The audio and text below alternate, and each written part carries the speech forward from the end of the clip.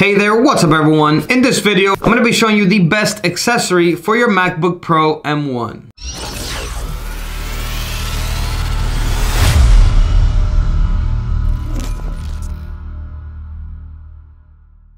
What's up everyone, welcome back to another video. Sergio here with Surge Tech, and in this channel I do a lot of tech reviews and tutorials. So if you're new to the channel, go ahead and subscribe and hit the bell so you get notified every time I release a new video like this. There's going to be links to everything that I talk about in this video in the description down below, so check that out and let's jump right into the video. Okay, so maybe you just recently got a new MacBook Pro M1, or maybe you've had one and you've been having trouble to be able to read SD cards or micro SD cards, or even connect regular USB cables or HDMI cables to your MacBook Pro. Well, in this video, I'm going to be giving you the best accessory to be able to do all of this in one. Okay, so here we have the Hub Pro. So it's this small, compact USB-C hub, and there's going to be a link down below in the description where you could get this exact USB-C hub for your MacBook Pro. It has two USB-C connectors right here, so you can connect it to the side of your MacBook Pro M1, and if you have an older MacBook Pro, you'll be able to connect it on the right side as well. So after you connect it here onto your MacBook Pro, it's really simple to use. It has 7 different ports, so you can connect all of your devices to it, and it has a small indicator light which is going to turn on blue so that it lets you know that it is functional and connected to your MacBook. So you can connect things like USB Type-C, also known as Thunderbolt cables. It has 2 ports for Type-C Thunderbolt connections, so you can charge your iPhones or any other device. It also has regular USB 3.0 ports, so you can connect older USB devices as well, and you can have multiple phones or devices charging all at the same time. And you can also all at the same time connect an SD card or micro SD card as well to transfer files in and out of your MacBook Pro. And then finally, you can also connect a HDMI cable, which will go connected into the rear port, as you can see here. And you can connect it to a TV or other monitor device to project whatever is on your MacBook Pro screen onto that display. So this is, in my opinion, the best MacBook Pro M1 accessory. So let me know in the comments down below if this is useful for you. Go ahead and give this video a like for the YouTube algorithm, and that's it for this video. I'll catch you guys in the next one, and as always, peace.